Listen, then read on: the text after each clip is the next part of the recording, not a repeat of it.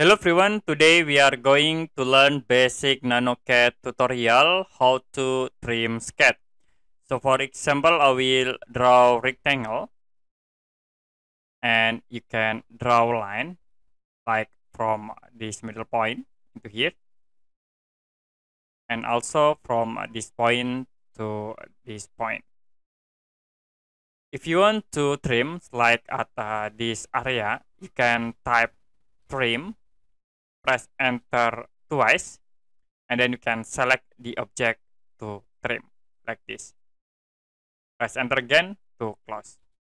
So if you want to trim, you can type trim, press enter twice, and then you can select the edge of sketch, and it will be automatically cut the selected object. Okay, that's it for basic NanoCAD tutorial how to trim. If you have any question about tutorial, you can comment below this video.